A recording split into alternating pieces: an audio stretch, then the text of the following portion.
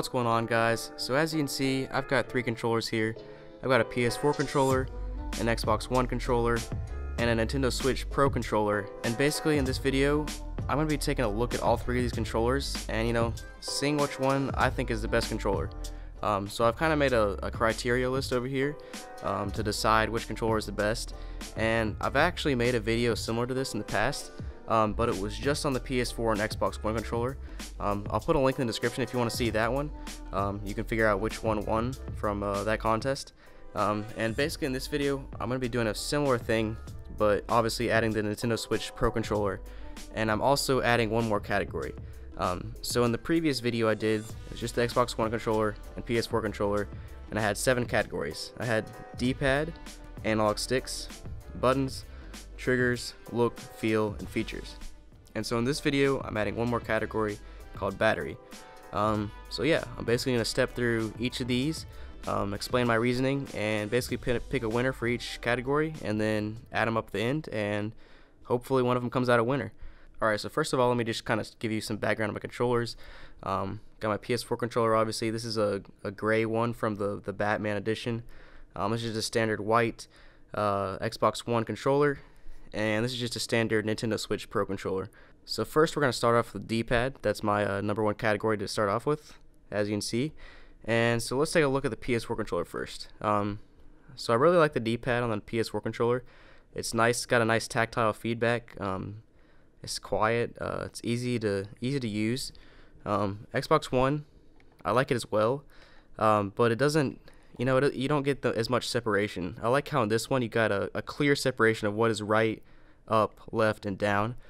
This one, they kind of blend together, as you can see just by how they look. And it's just a little bit, it's loud and clicky. I'm not a huge fan of that. And then the Nintendo Switch controller, similar to the Xbox One D-pad, but it just feels, honestly, it feels a little bit cheaper. Not a huge fan of it. It's kind of clicky and loud, and it just doesn't feel as accurate. I think the D-pad on the PS4 controller just feels the most accurate, and you get the most control out of it. So for the D-pad, obviously, as you can tell, I'm going with PS4. And so right now I'm writing with my left hand on these check boxes. So we'll see how this goes. Hopefully I can get a good check there. There we go. You can read that, so that's good enough, close enough. Next category, we got analog sticks, so that's pretty self-explanatory. So the biggest difference with the analog sticks on these three controllers is for the PS4 controller, obviously you have these 2 analog sticks at the bottom of the controller, and then both the Xbox One and Nintendo Switch controllers, you got them kind of cattywampus. So on the left side you got them at the top, and on the right side you got them at the bottom, and they basically got them both that way. And so the placement of these analog sticks, a lot of it is personal preference.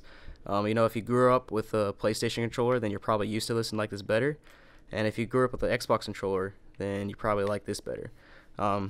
Now, personally, I've played a lot of PS4 or PS2, PS3, and PS4 in my day, and then Xbox. I played a bunch of Xbox 360 and Xbox One. So I've had a pretty equal taste of both. Personally, I like this kind of setup better. So just right away, that kind of eliminates the PS4 controller. Just because I think this setup with having the analog stick up here is more convenient than down here.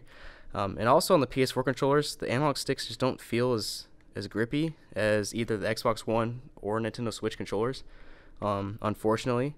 That leaves us basically down to the Xbox One and Nintendo Switch, which one has better analog sticks. So both the same placement, they both have a different feel of how the analog sticks grip. This one's nice, you can hold it in your thumbs easily. This one's nice as well. And personally, I think this one actually has a better grip, and it's got more of a rigid edge to it, so you can, kind of hold your thumb on the edge if you need to. And they both click nice. But personally, I think my thumbs hold better on the Nintendo Switch controller than the Xbox One controller. So for the second category, I'm gonna go with the Switch. So let's see if we can get a check mark here. There we go. That's close enough. So the third category, buttons. So this is kind of straightforward. When I talk about the buttons, I'm just talking about these 4 right here. We got another category for triggers back here. But basically for buttons, just talking about these 4 right here. So what I'm really looking for in this category is how the buttons feel, how tactile they feel, how responsive they are, and making sure they're not too loud or cheap feeling. So if you start with the PS4 controller buttons, pretty nice. nice and clicky. You're not gonna have any issues using them. Xbox One controller, nice as well, clicky. The big difference is on the PS4 controller, they're pretty much on a flat surface. Not quite flat, but pretty flat surface. Xbox One, it kind of rounds off to the edge, which is not a big deal, but I'm not a huge fan of it. The buttons are also a little bit smaller, so it's easier to find the buttons on the PS4 controller. And then you got the Nintendo Switch controller, which is kind of a hybrid of both. It's kind of a flat surface. The buttons are, a little bit smaller, about the size of the Xbox One controller buttons, and they feel nice, but they feel like a tad bit cheap. These, as I was saying, they're clicky and a little bit small and rounded off, so I'm not a huge fan. And so in this situation, I think the PS4 just has the best buttons. They're big, they're easy to press, easy to see, flat surface, no issues there. I'm going with the buttons for the PS4 controller. Next up, we got triggers. So which triggers are the best? Let's see. So they're all a little bit different, obviously. So on the PS4, you got, well, actually, let's just start off. Each one of them has 4 triggers on the back. So that's pretty straightforward. They're pretty easy to compare. PS4 kind of has like a dynamic range to it. It's not just like all or nothing. So these kind of have a dynamic range for L2 and R2. Same with the Xbox controller, kind of like a dynamic range. And then the left bumper and right bumper, L1, R1, and then you got the Nintendo Switch buttons on the back, which feel kind of similar to the PS4 buttons, and just how they click, how they feel. Now the biggest difference with the Nintendo Switch triggers is these 2 back buttons are actually, they don't have a dynamic range like the other 2. It's kind of a all or nothing. So that kind of takes away from the functionality a little bit. So just because of that, I'm taking this out of the running for the triggers. They just don't have the same functionality. And then the PS4 triggers and Xbox One triggers are nice. But I think that the Xbox One triggers kind of fit a little bit better in your hand. Like they're a little bit more natural, a little bit smoother, a little bit easier to tell where you are. The PS4 controller is nice, but it's just kind of a harder ending. This one's kind of a smooth bumper. Same with these bumpers right here. So I'm gonna go with the Xbox One triggers. So next up we got look. So this one obviously is definitely personal preference when it really comes down to it. Which one do you think looks better? But for this one, I'm just gonna go straight up and say it. I think the Xbox One is the best look, purely because they have so many different customization options for what color controllers you can get. You can even customize online and basically get your controller to look exactly how you want it. The Nintendo Switch is pretty lame in that category. I'm pretty sure this is the only, well, actually I think they have a couple other Pro controllers, but it's like 1 or 2 different types of Pro controllers, so they don't have many color options. Now the PS4 does actually have a lot of color options now. They have some nice colors too. I'm a big fan of a lot of them, but I think the Xbox One just has slightly better color combinations that you can pick from, lots of different selection, and I just gotta go with the Xbox One for kind of how it looks. And next one is feel. So I think personally this is probably the most important category. How does the controller feel in your hands? I mean, you're gonna be holding it in your hands for hours at a time, so basically you want whatever's gonna feel the best in your hands. So from overall feel, they're all a little bit different. I think the PS4 is kind of stands out a little bit, that it's a lot different from how the Xbox One and Nintendo Switch controller feel. I think if you like one of these, you're going to like the other one. Now if you like these two, you might not like the PS4 controller, and vice versa. So the Xbox One controller, it fits really nice in your hand, kind of rests in your palm. Same with the Switch controller. Now the difference with the PS4 controller, it kind of rests, at least when I'm using it, it doesn't really rest in my palm. It rests on my fingers like this, just because of how it's shaped. Whereas the Xbox One, as you can see, it's kind of resting in my fingers and palms. And same with the Switch. So you may like it one way or the other. I think they're both fine, but personally I think the resting in my palm is a little bit easier and on the hands, and easier for longer gaming sessions. So now it's basically between the Xbox One and Nintendo Switch controller in this category. And they're both very nice, but personally I gotta go with the Switch controller. I think it just feels a little bit smoother in my hand. The back is a little bit more plain, not as many obstacles as this one has.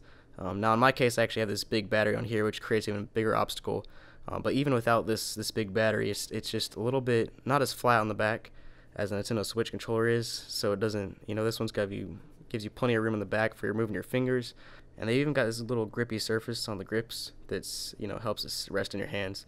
So personally, I think the Nintendo Switch has the best feel to it. So right now we're tied 2-2-2. So it's really going to come down to the end here. We got features and battery left. So from a feature standpoint, obviously they're all controllers, so they're all very similar. Got buttons, analog sticks, I feel like a home button in the middle, start and stop button, and triggers. And then they can all be charged from the back. Xbox One can have batteries or charged. And I'll get into batteries next. So charging and batteries doesn't really matter in this category, but I thought I'd mention it. And for the PS4 controller and Xbox One controller, you can use a headset or whatever. Now Nintendo Switch, I don't think you can. It's not as advanced as that. So I think because of that, you take the Nintendo Switch out of this category. So basically between the PS4 and Xbox One, and they're both controllers, both very similar. Now I think where the PS4 stands out in this category is its touchpad. So it's got a touchpad for some additional functionality in some games. It's also got a speaker and it has a light bar. So those three things put it out of range of the Xbox One in terms of just features. They may not always be needed features, but they're still cool and they're features. So you got to go with the PS4 in this category. So last category, it's really gonna come down to it.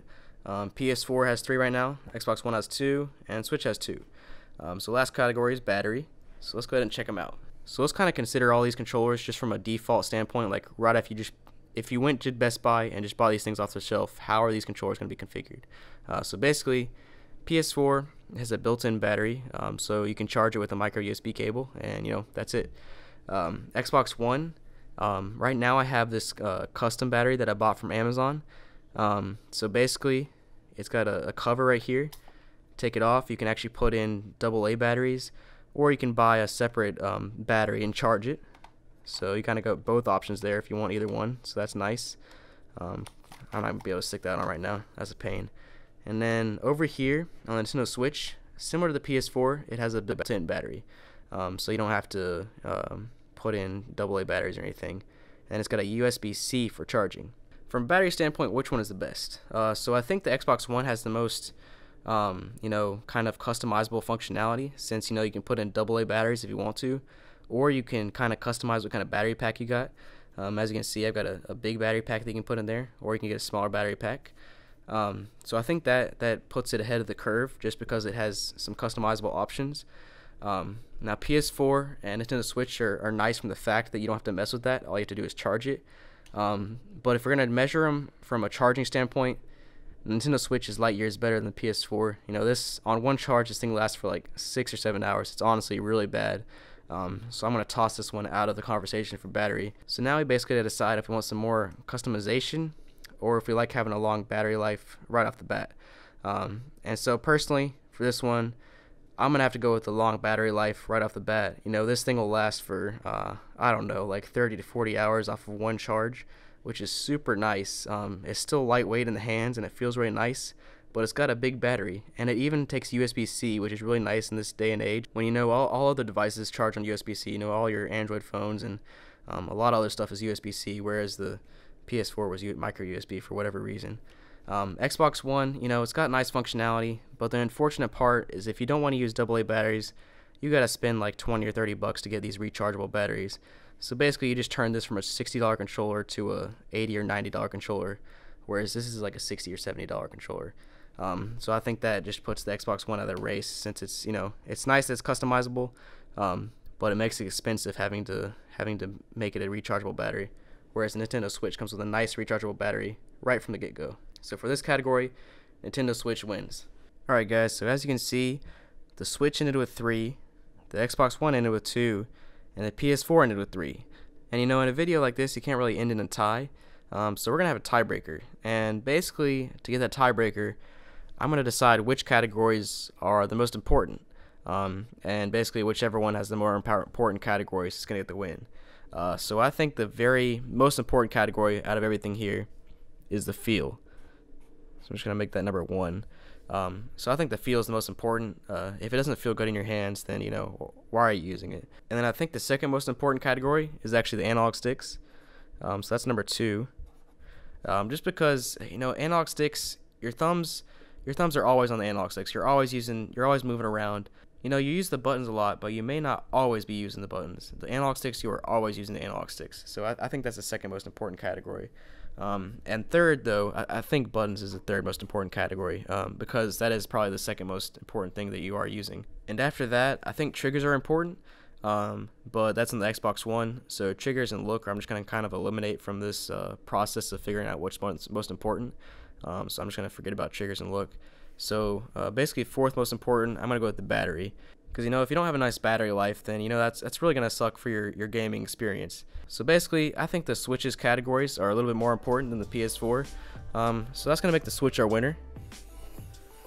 And so if you watched my previous video where I compared the Xbox One and PS4 controllers, you may be wondering how the Xbox One ended up on last when it actually got first last time. And so the reason for that is because the Switch basically stole some of the categories from the Xbox One. Like in the other video, I'm pretty sure the Xbox One got feel and analog sticks, so that would have made the Xbox One 4-3, and the Xbox One would have won. But basically, the Switch controller is pretty similar to the Xbox One controller, but just better execution, which makes it a better overall controller. So thanks for watching, guys. Hope you enjoyed this video. Make sure to like and subscribe, and leave a comment down below if there's a different controller that you like better. And thanks for watching. Hope you have a great day.